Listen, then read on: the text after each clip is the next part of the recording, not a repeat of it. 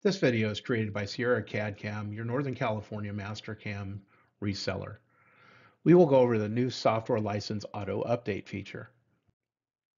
New in 2025, if you have had a software license that was activated on 11/15/23 or later, you will receive automatic update notifications.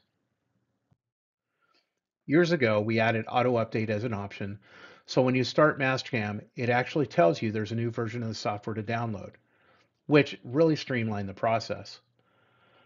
Well, we've added to have Mastercam tell you if there's a new license available for you to update, which is what you would do when you purchase your annual maintenance or an added product.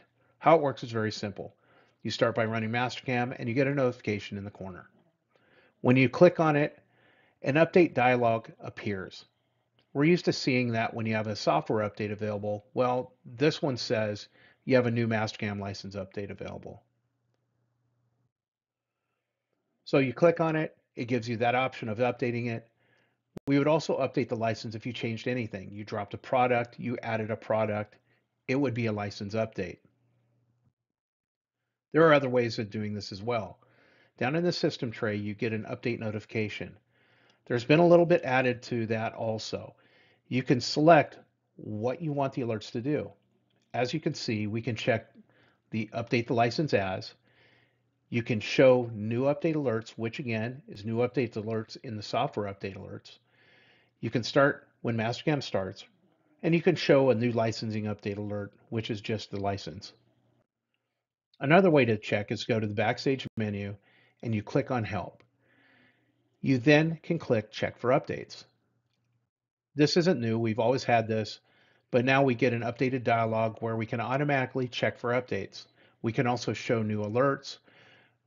We can show new licensing update alerts. It's just another little flag. And then finally, if you have a network license on the server somewhere and your IT department is managing this, Mastercam is likely not installed on that server. In that case, they can run the activation wizard and you'll see the options to update the license.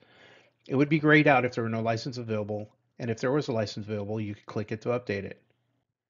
We would start by seeing the similar window of verifying the license information, next activating the products page, and from this point on, it's like regularly updating your license like everybody has done in the past. And in the end, you get the indication that your activation has been successful. We have also added the customer's name to the Mastercam software licenses. The customer's name will only be displayed if the customer has a software license. This information is displayed in three locations. The first is a splash screen. The second is the location of the info button in the upper right of the graphics window. Hovering over it presents you with the following license info. And if you check the info button, it brings you to Backstage again. If you have any questions about this or any other Mastercam questions, please give us a call at Sierra CAD/CAM. Thank you.